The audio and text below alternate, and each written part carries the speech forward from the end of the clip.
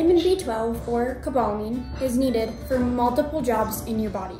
B12 can be found in many other foods you eat, like milk, yogurt, cheese, beef, chicken, salmon, eggs, and fortified grains.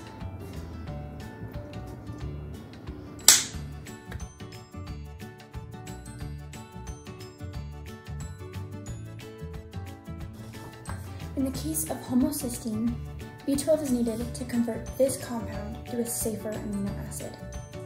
Some people have trouble with processing this vitamin due to abnormalities in their genes, causing a toxic buildup of homocysteine. This is called homocystinuria.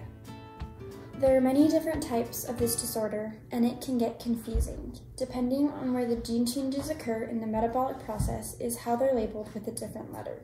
Cobalamin C, D, E, F, G, and X are all homocysteinurias caused by a cobalamin defect. One of the treatments is an injection of a special type of B12 called Hydroxocobalamin.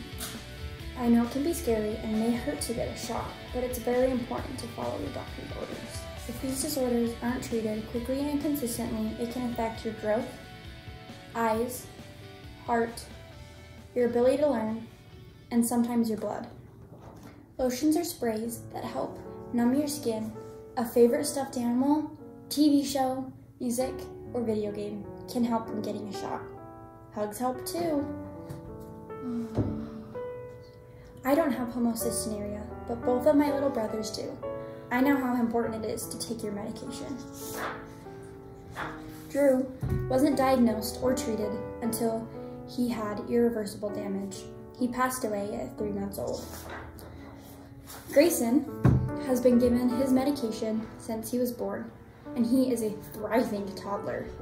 Treatment can literally mean the difference between life and death. This video is for informational purposes only.